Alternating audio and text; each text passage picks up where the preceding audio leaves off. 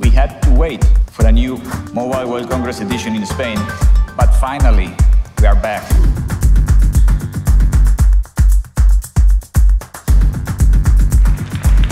It's so good to be back in person with a live audience again.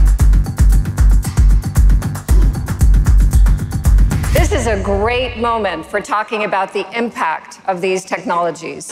You're talking about an ecosystem from kids to the elderly, changing their lives.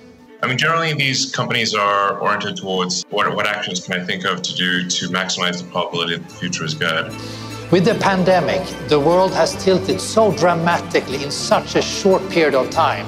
And the mobile industry, we were there as the steadying hand, showing leadership every single day. Not one day of positive news would have been possible without mobile connectivity. We missed that human connection, and now it's back.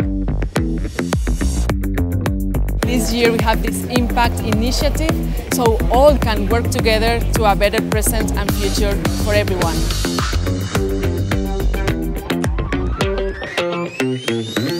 So diversity and inclusion is actually something that drives innovation.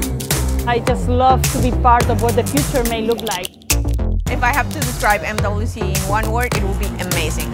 And we'll see you all back here in Barcelona in February for MWC 2022.